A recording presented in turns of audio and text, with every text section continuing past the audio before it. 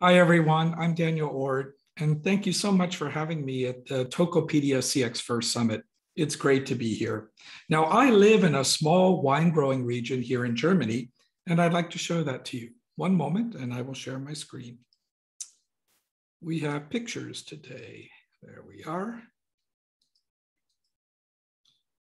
Now, what you're looking at here is a very typical photograph of this region, which is called the Rheingau. And they've been growing wine in the Rheingau for over 1,000 years. So there are a lot of wineries around.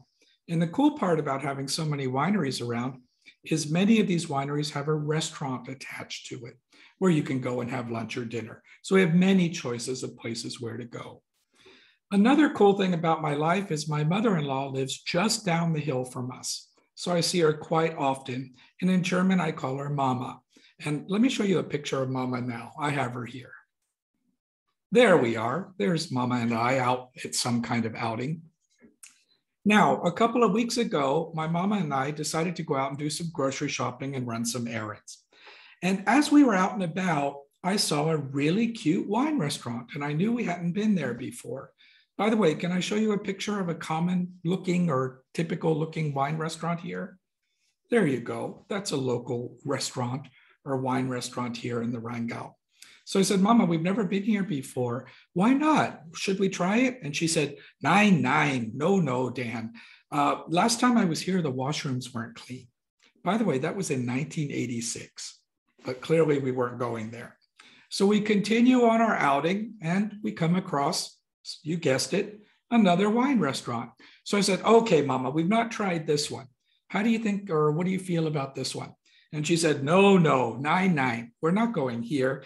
This is for tourists. We're locals. We don't go to the tourist restaurants. Now, the owner might disagree because the owner is going to be thrilled to have the business. But for her, this is a place we would not go.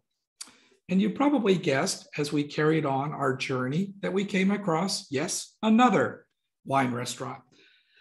So I looked at this one. I said, okay, Mama, I know we haven't been to this one either. So why don't we try this one sometime? And she said, no, nine. The last time I came here, they were rude to my husband. Now, her husband, Hans, passed away in 2006. That was a long time ago. Now, what you can see here is that my mother-in-law, my Mama, had a perception of each of the wine restaurants that I had pointed to. And the term perception is really important here because whether positive or negative, her perception is her reality. And it really impacts her future behavior. She either says nice things about that place or not. She either recommends we go there or not. And that's something that customer experience professionals work on every day. This is really important. They work to improve the perceptions of people like us who are interacting with them, whether that's a hospital, whether that's a concert hall, whether that's a grocery store, it doesn't matter. They're working to improve our perceptions, because they know the customer's perception is the customer's reality, and it's going to impact the customer's future behavior with things like recommending you or not, saying nice things about you or not, and honoring you with their trust, which is something that's built over time. But I have good news for you here. There is a very useful model that describes how customers perceive an experience across 3 different levels. You can see it on the screen here now. And what I'd like to do is walk you through this model from the bottom up and explain what each of these levels means, or each level means individually. Now, to explain the levels, let me share another story from my Mama. She needed a mobile phone plan. She doesn't like calling contact centers. So she came to us and said, could you please contact the mobile phone provider and help me get a new mobile phone plan? And that's what I did. So here we go. We're going to start with level 1.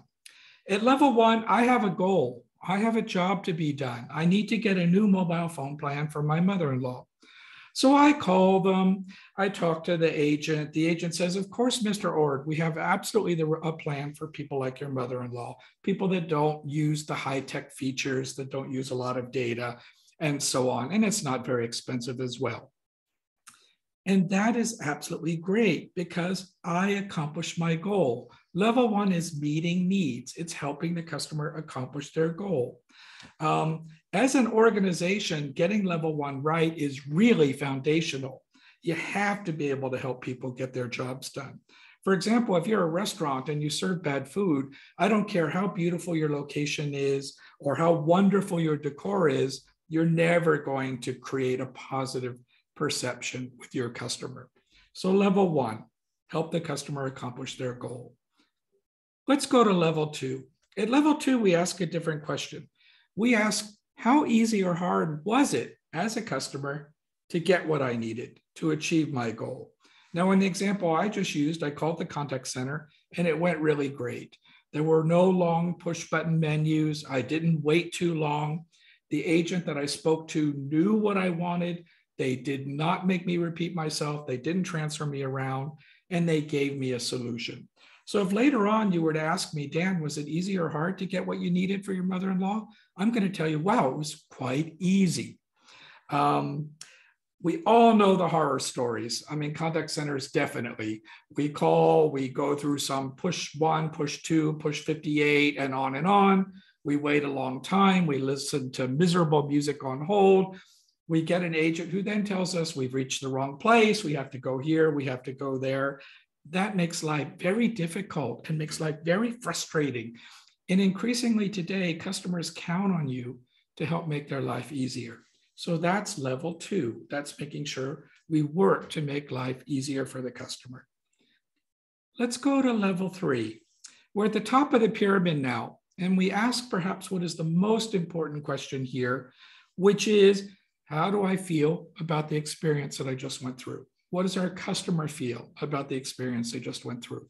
Now, you can see the word enjoyable here. Enjoyable is kind of a catch-all word for human emotion. And we just have to remember that human emotion comes in many, many, many flavors. We could have joy, we could have frustration, we could have irritation, we could have sadness. So when you look at enjoyable, just keep in mind it's a one-word capture of many different kinds of human emotions. Now, for the call I placed to this contact center, I have to tell you, I felt really reassured.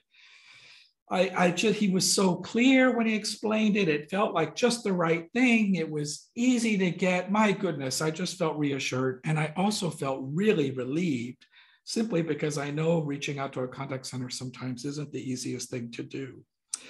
Now, take a moment. Let's try a different example. Pretend you're going to the dentist. And maybe you're a person who's afraid to go to the dentist. So it doesn't matter as much that you know the dentist is competent to take care of your teeth. Your dentist, let's say, is highly competent. They can meet your needs. They can get your teeth done. But what about the fear you have? What you're looking for if you have fear is you're looking for how well the dentist recognizes that fear. Maybe they touch your shoulder and say, it's going to be okay. Or maybe they explain to you step by step exactly what they're doing and what comes next and roughly how long it's going to take. In other words, they're aware of that, of your human emotion, and try and alleviate that a little bit. You know what's interesting about that top level? The research seems to show that about 50% or more of how a customer is going to remember their interaction with you comes through that emotion. I think that's incredible. So a CX professional looks at the customer experience that a customer goes through with you through these three different levels. And let me just repeat them one more time. Level one is foundational.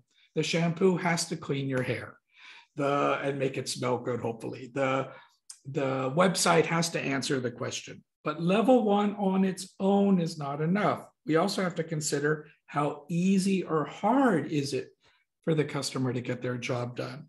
And at the top of the pyramid, we're looking at emotion. We're looking at the emotional responses customers have to that interaction with us. So interesting. Now, I'm going to stop the share here for a second and tell you one last story here, and I hope it's helpful to you. Last year, my mama was diagnosed with breast cancer. So over the past many months, we've been to hospitals and clinics and rehabilitation areas and so forth. And believe me, I've been watching how they treat her, how they interact with her, how the place works. And I'm seeing the CX pyramid being brought to life over and over and over and over. In fact, I used a lot of these clinic visits to do some experience design research for a healthcare client, just looking at the 3 different levels and what she went through. In our mystery shopper work, we also use these 3 levels. When we design a mystery shopper, in many cases, we look at, did the customer achieve their goal? How easy or hard was it for them to achieve their goal? And how did the customer feel at the end? So that's a very powerful way to use the pyramid as well. I love the pyramid because it's simple, it's powerful, and it's easy for people to use. And I'd like to close my talk today by saying this. It makes a lot of sense that doing more of the things customers like and less of the things they don't is going to be good for your business. But for me, the cool thing about designing and creating these great customer experiences isn't just that it's good for business, although that really matters. I think it's very often the right thing to do for another human being. So thank you again for having me, and all the very best for your event. Have a good one, guys. Bye.